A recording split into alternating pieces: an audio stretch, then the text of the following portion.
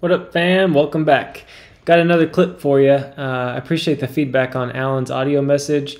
I've been talking with ManOfStone and he had something to contribute, so he left a message for me on Telegram and he also made a graph for us to go over. So without further ado, let me know what you think about this one. And I quote, here's the breakdown. Just take the value and apply it to real time. In this scenario, every second the Earth is going upward faster and then faster the very next second and then the next, and so on.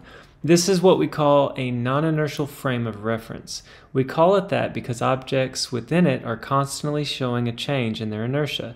They, ironically, are accelerating.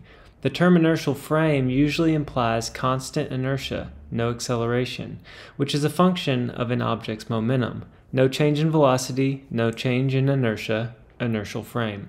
Pretend we start the analysis at the beginning of time, when the Earth is supposedly going 0 meters per second. We start at stationary. The whole thing's a thought experiment, so roll with it and think it through.